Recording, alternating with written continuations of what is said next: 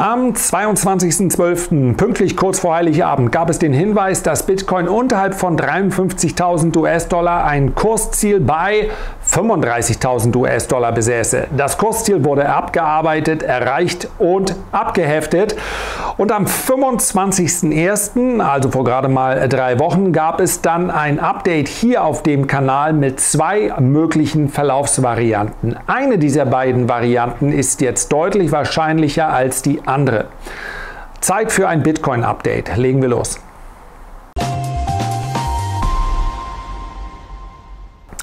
Ich begrüße euch ganz herzlich hier auf dem Tradermacher-Kanal. So, ihr ahnt es vielleicht, ich bin gerade nicht zu Hause. Ich war letzte Woche beim Arzt und habe gesagt, Herr Doktor, mir geht das Wetter unfassbar auf den Sack. Was soll ich machen? Er sagt, das ist ein ganz klarer Fall von Lichtmangel. Besorgen Sie sich mehr Licht und schon wird Ihre Laune steigen. Und was soll ich sagen? Der Mann versteht sein Handwerk. Er hat vollkommen recht und deswegen bin ich derzeit in einer lichtreicheren Region. Übermorgen geht es aber wieder nach Hause. Übermorgen, ist das korrekt? Ja, übermorgen geht es wieder nach Hause, dann sitzen wir wieder alle im selben Boot. Mal schauen, wie lang.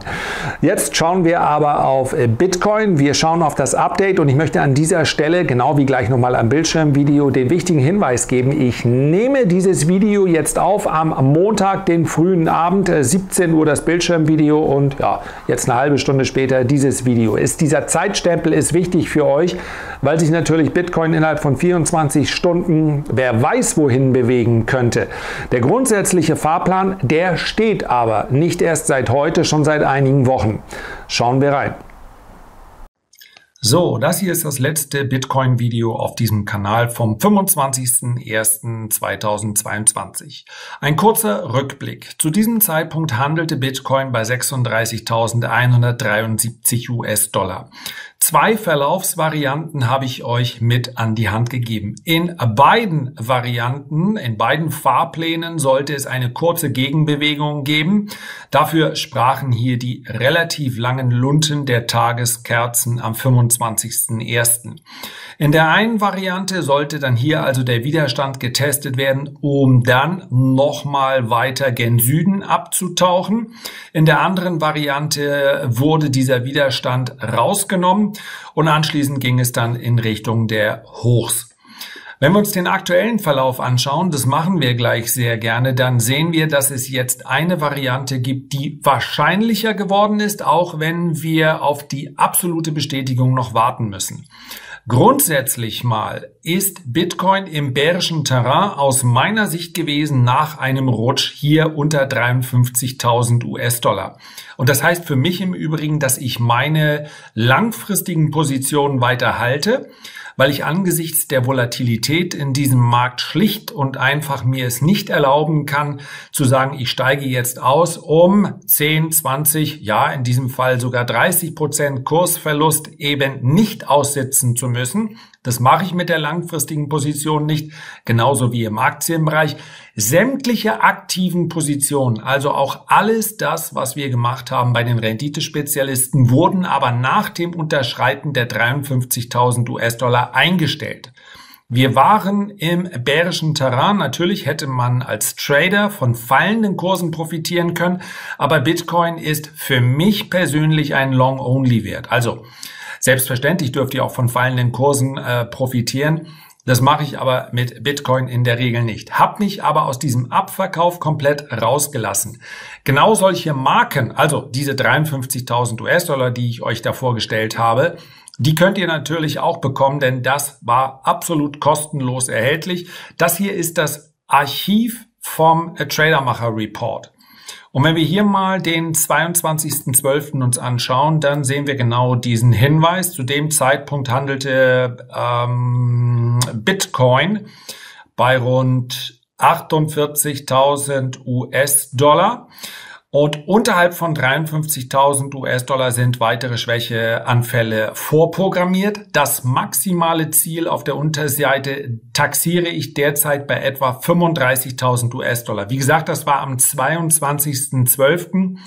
Wer diese Hinweise auch bekommen möchte, in dieser Ausgabe ging es zum Beispiel um Bitcoin, es ging um PayPal, auch hier im Übrigen die Feststellung, dass es nochmal deutlich tiefer gehen kann.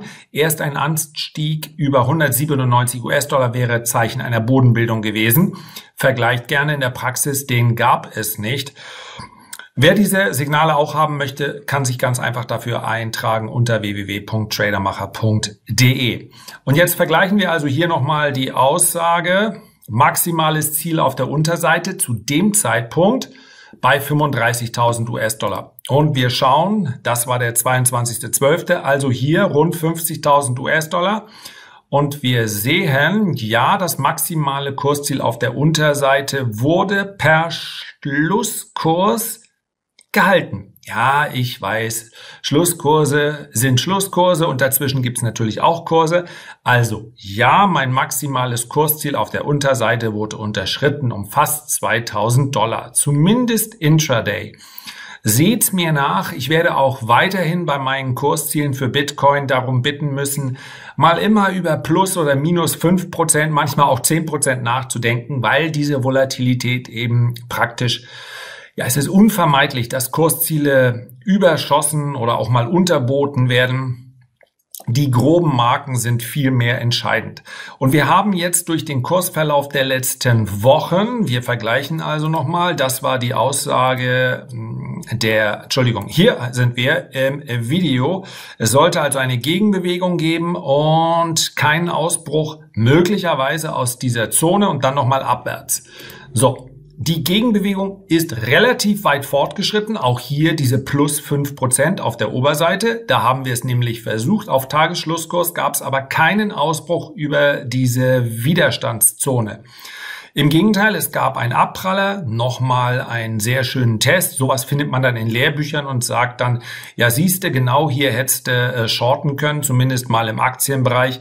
Wann? Naja, nachdem das vorherige Tief unterschritten ist. Das aber nur am Rande. Wir haben hier also fraglos weiterhin eine bärische Situation. Was wir allerdings auch haben, das als kleiner Mutmacher für all diejenigen, die hier investiert sind, wir haben jetzt eine Zone, die meines Erachtens dafür spricht, dass eine Bodenbildung stattfinden könnte, wenn sie überschritten wird. Und das ist nämlich diese Zone hier. Ja, weiterhin gilt, die 53.000 US-Dollar behalte ich im Blick, aber ich verstehe natürlich auch, ja, wenn du einmal bei unter 35.000 US-Dollar warst, dann willst du natürlich nicht sagen, ja Mensch, wenn es über 53.000 US-Dollar steigt, dann kannst du wieder kaufen. Dann willst du ein früheres Signal. Und das ist meines Erachtens gegeben, wenn wir hier diese Hochs der letzten Wochen rausnehmen. Also am besten um mal bei den Schlusskursen zu bleiben, ein Tagesschlusskurs oberhalb von 45.000 US-Dollar sollte einen recht schnellen Test hier der 53.000 US-Dollar nach sich ziehen. Ob dann mehr kommt, das werden wir sehen, aber ich wäre dann relativ optimistisch. So, wieder gebe ich einige Szenarien mit an die Hand. Kurzfristig gilt das, was ich beim letzten Mal auch gesagt habe. Solange wir hier unter dieser Marke sind, ja, ich könnte für Bitcoin übrigens auch noch positiv ins Feld führen, dass die Futures relativ rot sind zum Zeitpunkt, wo ich das jetzt aufnehme, also 17 Uhr am Montag. Ihr seht das Video morgen rund 24 Stunden später, 25 Stunden, um genau zu sein. Die Futures sind rot, der Ukraine-Russland-Konflikt belastet und Bitcoin ist leicht im Plus. Auf der anderen Seite könnte man natürlich auch sagen, okay, es sind halt auch ein paar tausend Dollar in den letzten Tagen unter Druck gekommen. Also, grundsätzlich mal hier unterhalb dieser Widerstandszone droht der Test der 27.000 US-Dollar. So, fertig. Das ist eine Verlaufsvariante. Etwas unangenehmer und wer sagt, oh nee, ich möchte aber nur eine haben, ja, sorry, kann ich nie mit dienen. Ja. Etwas unangenehmer und weniger spaßig wäre, wenn wir den Teil nochmal testen und es dann abwärts ginge. Auch das wäre allerdings möglich. Und dritte Variante, von wo auch immer, ob von hier aus, die 27.000 US-Dollar sind nach wie vor im Raum. Ein Anstieg über diese Widerstandszone wäre meines Erachtens bullish und dann wäre die Korrektur auch lang genug fortgeschritten und dann würde es in der Folge weitergehen. Müsste ich heute mich zu diesem Zeitpunkt jetzt festlegen und ich kann mit Wenn-Dann-Situationen sehr gut leben, weil ich, wie gesagt, derzeit nicht investiert bin. Und die entscheidende Frage ist ja nicht so sehr, wie bewegt sich etwas, wo ich sowieso nicht investiert bin, jetzt mal von der langfristigen Hodelposition abgesehen, ja, sondern die Frage ist ja, wann werde ich wieder aktiv? Und dafür gibt es zwei Varianten. Die eine Variante, hier unten bei rund 27.000, 28.000 US-Dollar. Dann sehen wir wahrscheinlich auch ein Überschießen zur Unterseite, wie immer, die plus minus 5%. Dann diese Stabilisierung würde ich auf jeden Fall antizyklisch kaufen. Auf der anderen Seite den Ausbruch über die 45.000 US-Dollar, also über diese Widerstandszone, dann würde ich ebenfalls aktiv, weil ich dann davon ausgehe, dass hier die Bodenbildung abgeschlossen ist.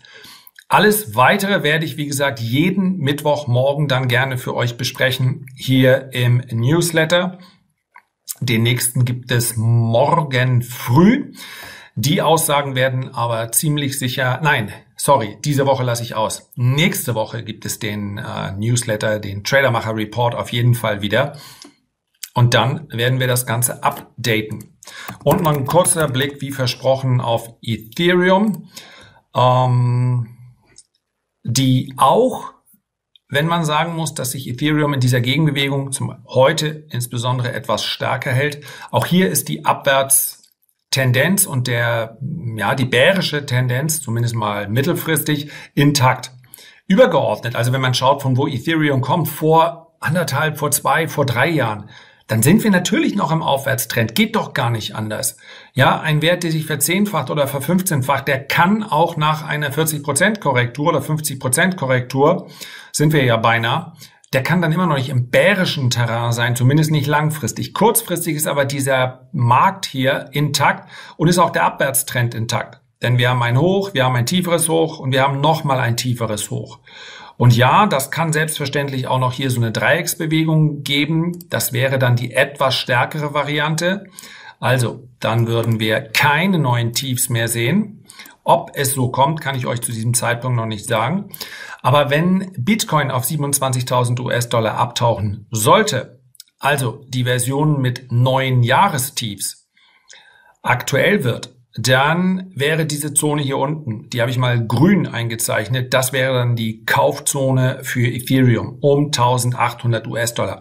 Auf der anderen Seite, wenn Bitcoin über 45.000 US-Dollar ansteigen sollte, dann können wir ziemlich sicher davon ausgehen, dass wir dann auch eine gewisse Stärke in Ethereum sehen. Und das wäre dann ein Ausbruch hier aus dieser Bewegung. Also über die letzten Hochs hier bei rund 3.250 US-Dollar. Dann wäre meines Erachtens auch diese Korrektur hier bei Ethereum abgeschlossen. Das war's für den Moment mit der charttechnischen Einschätzung. Das war's für heute. Wo auch immer ihr seid, wünsche ich euch einen schönen Abend und eine schöne Woche. Hasta luego.